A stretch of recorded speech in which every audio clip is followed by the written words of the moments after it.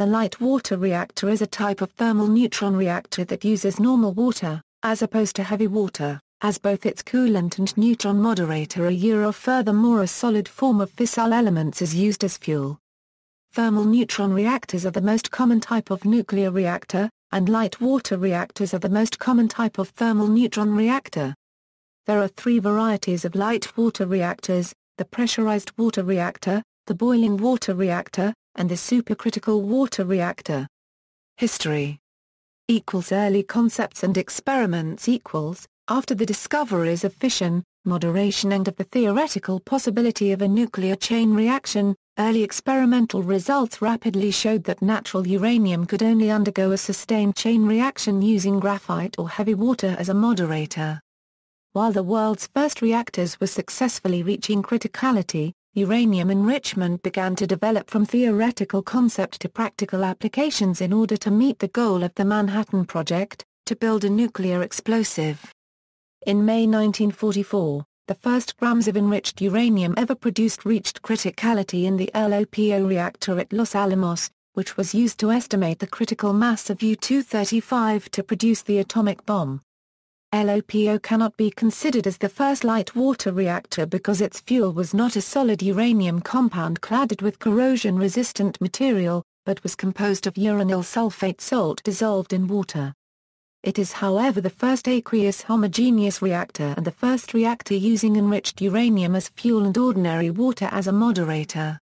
By the end of the war, following an idea of Alvin Weinberg, natural uranium fuel elements were arranged in a lattice in ordinary water at the top of the X-10 reactor to evaluate the neutron multiplication factor.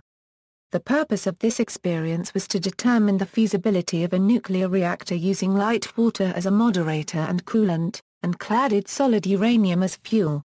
The results showed that, with a lightly enriched uranium, criticality could be reached. This experience was the first practical step toward light water reactor. After World War II and with the availability of enriched uranium, new concepts of reactor became feasible. In 1946, Eugene Wigner and Alvin Weinberg proposed and developed the concept of a reactor using enriched uranium as a fuel, and light water as a moderator and coolant. This concept was proposed for a reactor whose purpose was to test the behavior of materials under neutron flux. This reactor, the Material Testing Reactor, was built in Idaho at INL and reached criticality on March 31, 1952. For the design of this reactor, experiments were necessary, so a mock-up of the MTR was built at ORNL, to assess the hydraulic performances of the primary circuit and then to test its neutronic characteristics. This MTR mock-up, later called the Low-Intensity Test Reactor, reached criticality on February 4, 1950 and was the world's first light water reactor. Naval reactor development and first pressurized water reactor an effort by the United States Navy, starting immediately after the end of World War II, and led by Captain Hyman Rickover, developed the first pressurized water reactors in the early 1950s, building the first nuclear submarine. The Soviet Union also independently developed their version of the PWR in the late 1950s, and it became known as the VVER. Because of this, Russian-designed PWRs are known in the West as VVERs, to denote their independent origin, and certain national design distinctions from Western PWRs. Borax experiments and first boiling water reactor Researcher Samuel Untermiertu led the effort to develop the PWR at the U.S. National Reactor Testing Station in a series of tests called the Borax experiments. Overview. The family of nuclear reactors known as light water reactors, cooled and moderated using ordinary water, tend to be simpler and cheaper to build than other types of nuclear reactor. Due to these factors, they make up the vast majority of civil nuclear reactors and naval propulsion reactors in service throughout the world as of 2009. LWRs can be subdivided into three categories: pressurized water reactors, boiling water reactors, and supercritical water reactors. The SCWR remains hypothetical as of 2009. It is a Generation 4 design that is still a light water reactor, but it is only partially moderated by light water and exhibits certain characteristics of a fast neutron reactor. The leaders in national experience with PWRs, offering reactors for export, are the United States, the Russian Federation, the Republic of France, and Japan. In addition, both the People's Republic of China and the Republic of Korea are both noted to be rapidly ascending into the front rank of PWR constructing nations as well, with the Chinese being engaged in a massive program of nuclear power expansion, and the Koreans currently designing and constructing their second generation of indigenous designs. The leaders in national experience with PWRs, offering reactors for export, are the United States and Japan, with the alliance of General Electric and Hitachi, offering both the advanced boiling water reactor and the economic simplified boiling water reactor for construction and export. In addition, Toshiba offers an ABWR variant for construction in Japan, as well. West Germany was also once a major player with BWRs. The other types of nuclear reactor in use for power generation are the heavy water moderated reactor, built by Canada and the Republic of India, the advanced gas-cooled reactor, built by the United Kingdom, the liquid metal-cooled reactor, built by the Russian Federation, the Republic of France, and Japan, and the graphite-moderated, water-cooled reactor, found exclusively within the Russian Federation and former Soviet states. Though electricity generation capabilities are comparable between all these types of reactor, due to the aforementioned features, and the extensive experience with operations of the LWR, it is favored in the vast majority of new nuclear power plants. In addition, light water reactors make up the vast majority of reactors that power naval nuclear-powered vessels. 4 out of the 5 great powers with nuclear naval propulsion capacity use light water reactors exclusively: the British Royal Navy, the Chinese People's Liberation Army Navy, the French Marine Nationale, and the United States Navy. Only the Russian Federation's Navy has used a relative handful of liquid metal-cooled reactors in production vessels, specifically the Alpha-class submarine, which used lead bismuth eutectic as a reactor moderator and coolant, but the vast majority of Russian nuclear-powered boats and ships use light water reactors exclusively. The reason for near-exclusive LWR use aboard nuclear naval vessels is the level of inherent safety built into these types of reactors. Since light water is used as both a coolant and a neutron moderator in these reactors, if one of these reactors suffers damage due to military action, leading to a compromise of the reactor core's integrity, the resulting release of the light water moderator will act to stop the nuclear reaction and shut the reactor down. This capability is known as a negative void coefficient of reactivity. Currently offered LWRs include the following: ABWR, Armed Forces Pacific, 1000, April 1400, CPR 1000, EPR, VBER. LWR statistics equals, data from the International Atomic Energy Agency in 2009. Reactor design: the light water reactor produces heat by controlled nuclear fission. The nuclear reactor core is the portion of a nuclear reactor where the nuclear reactions take place. It mainly consists of nuclear fuel and control elements. The pencil-thin nuclear fuel rods, each about 12 feet long, are grouped by the hundreds in bundles called fuel assemblies. Inside each fuel rod, pellets of uranium, or more commonly uranium oxide, are stacked end-to-end. The control elements, called control rods, are filled with pellets of substances like hafnium or cadmium that readily capture neutrons. When the control rods are lowered into the core, they absorb neutrons, which thus cannot take part in the chain reaction. On the converse, when the control rods are lifted out of the way, more neutrons strike the fissile uranium-235 or plutonium-239 nuclei in nearby fuel rods, and the chain reaction intensifies. All of this is enclosed in a water-filled steel pressure vessel, called the reactor vessel. In the boiling water reactor, the heat generated by fission turns the water into steam, which directly drives the power-generating turbines. But in the pressurized water reactor, the heat generated by fission is transferred to a secondary loop via a heat exchanger. Steam is produced in the secondary loop, and the secondary loop drives the power-generating turbines. In either case, after flowing through the turbines, the steam turns back into water in the condenser. The water required to cool a condenser is taken from a nearby river or ocean. It is then pumped back into the river or ocean, in warmed condition.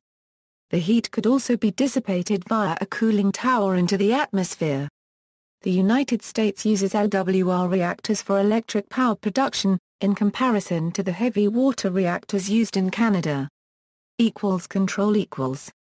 Control rods are usually combined into control rod assemblies typically 20 rods for a commercial pressurized water reactor assembly and inserted into guide tubes within a fuel element. A control rod is removed from or inserted into the central core of a nuclear reactor in order to control the number of neutrons which will split further uranium atoms. This in turn affects the thermal power of the reactor, the amount of steam generated, and hence the electricity produced. The control rods are partially removed from the core to allow a chain reaction to occur. The number of control rods inserted and the distance by which they are inserted can be varied to control the reactivity of the reactor. Usually there are also other means of controlling reactivity. In the PWR design, a soluble neutron absorber, usually boric acid, is added to the reactor coolant, allowing the complete extraction of the control rods during stationary power operation, ensuring an even power and flux distribution over the entire core. Operators of the PWR design use the coolant flow through the core to control reactivity by varying the speed of the reactor recirculation pumps. An increase in the coolant flow through the core improves the removal of steam bubbles, thus increasing the density of the coolant moderator with the result of increasing power. Coolant. The light water reactor also uses ordinary water to keep the reactor cooled. The cooling source, light water, is circulated past the reactor core to absorb the heat that it generates. The heat is carried away from the reactor and is then used to generate steam. Most reactor systems employ a cooling system that is physically separate from the water that will be boiled to produce pressurized steam for the turbines, like the pressurized water reactor. But in some reactors the water for the steam turbines is boiled directly by the reactor core, for example the boiling water reactor. Many other reactors are also light water cooled, notably the RBMK and some military plutonium production reactors. These are not regarded as LWRs, as they are moderated by graphite, and as a result their nuclear characteristics are very different.